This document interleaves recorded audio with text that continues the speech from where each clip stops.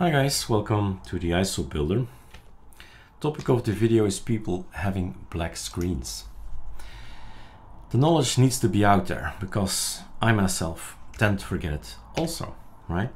So there are systems out there, there is hardware out there that does not contain any Intel, for example, just the Nvidia card. And we've made this change beginning of July, I think, and even now end of August, beginning of September.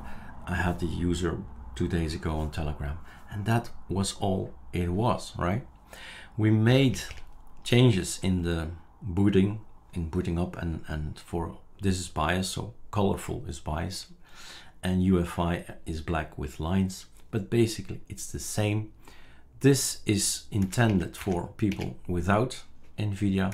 This is intended for people with Nvidia.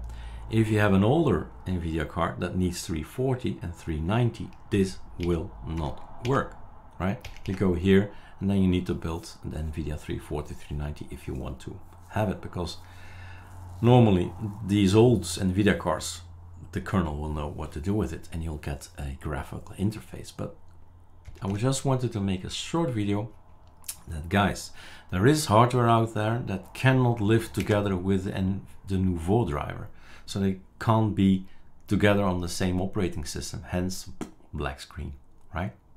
So that's it. Choose wisely when you boot up, and you know at some point in time, right? Test the first one, test the second one, test the third one, test the fourth one. Ah, it works.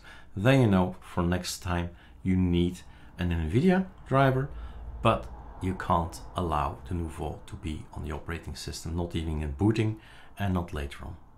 All right, cheers.